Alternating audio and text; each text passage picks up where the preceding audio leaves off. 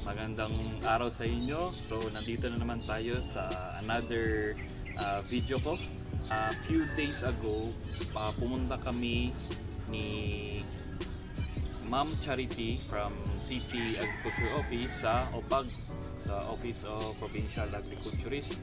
Yung pagpunta ko doon is para yun sa aking pagpasa ko ng incident report kasi namatayan ako ng tupa. So nung pumunta kami doon, nabigyan ako ni Ma'am Judy Gomez ng OPAG ng mga freebies. Ito from Nature's Care Organic Manufacturing Service, yung kanilang crop vaccine. So ano meron sa crop vaccine? So powered by Biolexins Natural Antibiotics, all-in-one Biocon Foliar fertilizer. Then guaranteed analysis, nitrogen 8.12%, phosphorus 3.22%, potassium 5.4%. Actually ito, nagamit ko na ito sa aking lakatan, sa saging, which is may effect naman siya. Very effective siya against mga bansitap. Kung tinanong ko to sa mga users, marami daw kumbaga all-in-one daw ito. Hindi lang daw ito foliar, but also organic insecticide and organic fungicide. So sa akin, based on my experience, nagamit ko to siya for my as a insecticide kasi mahirap naman kung sa lakatan gumamit tayo ng mga organic, then which is traditionally nakasanayan natin chemical, synthetic. So medyo lalo na sa panahon ngayon medyo akala mo uulan, so baka lalapas yung sigatuka. So ayun, kaya stick lang ako sa synthetic na fungicide. So balik tayo dito sa crop vaccine. Based on my experience, ginamit ko ito sa aking lakatan as a spray sa bunny. So effective naman siya. Then yung sa aking broccoli, nagamit ko rin ito. Yung organic talaga, ito ma-recommend ko ito sa inyo. So bakit ako gumamit ng ganito sa aking broccoli? Dahil yun nga yung time na marami akong atake ako ng diamond back moth. Nag-seek ako ng help sa City AGRI. So ito yung nirecommend nila. Nung na-spray ko naman ito, may effect naman na nag-apply ako nito kung kunti lang supply. Then hindi pa ito readily available sa agri shops dito sa Kitapawan. So nangyari, naputol ko to. Which is okay naman sana kung natuloy-tuloy ko siya, pero yun nga, sa sobrang lakas na rin ng infestation ko sa broccoli ko ng diamond back moth, plus ulan pa talaga, medyo nahirapan kami. Ayun, ito is a crop vaccine. Yun nga yung sabi nila sa other gumamit nito, users, nagamit daw nila ito ang against muko kasi nakalagay rin dito, as you can see, makita nyo dyan, may nakasulat dyan na for Panama, muko, pansitap. Yun lang, hindi nakasali dito yung sigatuka. So actually ito tina-test lang sa akin ng OPAG kung gaano siya ka-effective. So effective naman siya. Yun lang, dapat siguro continuous lang yung paggamit. So yun, crop vaccine by Nature's Care Organic Manufacturing Services. Ito na naman from PureSpray Green by made from Canada. So organic daw ito. So kasi yung sa farm ko, pinupush ko talaga siya na as a organic farming. So even maraming nag-i-encourage sa akin na mag-chemical, pero thanks to the OPAG sa ating mga LGU sa City AGRI, pinupush nila ako go for organic. So ito, tinatry ko yung mga products nila, which is effective naman. Actually, effective naman siya. No doubt, nagamit ko to siya dito sa garden ng aking mother. Kasi marami nga dito mga aphids. So mostly ang mga tinitira nito or ginagamitan nito is yung sa mga scaled insects. As you can see, tingnan nyo naman, no?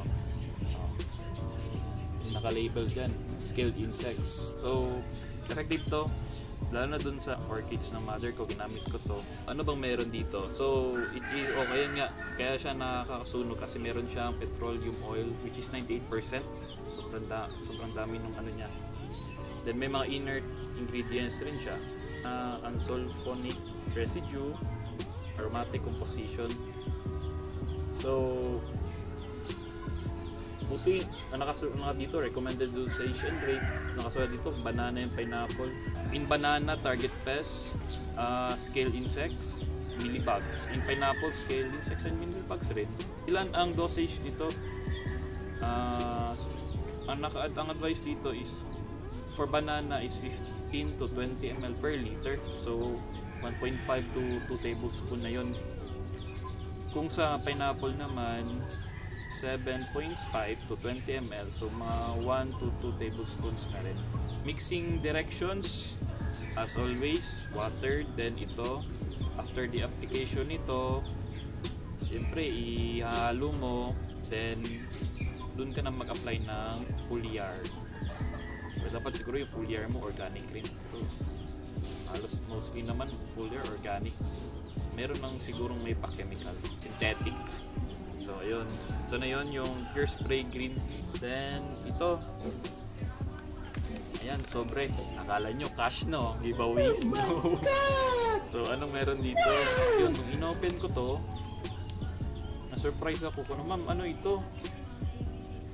Nung inopen ko, ayan, puro cards. What?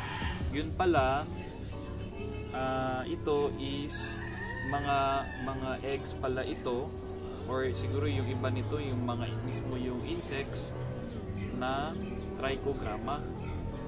Very effective as a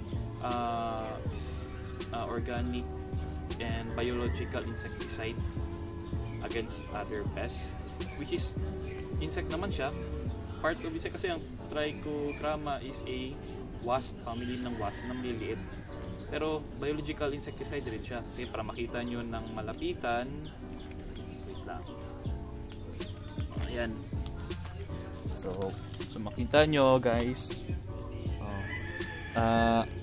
puro yan mga eggs. Siguro mayroon ng mga wasp niyan. Ang dami oh. Nung binigyan kasi ako nito ng from OPAG, actually 9 na envelopes yung binigay. Pero sabi ko, ibigay na lang sa iba para at least makatulong rin ito sa mga nag-organic, hindi gumagamit ng mga harmful chemicals. So sabi ko, ma'am, bigyan nyo lang ako ng 3, okay na ako doon.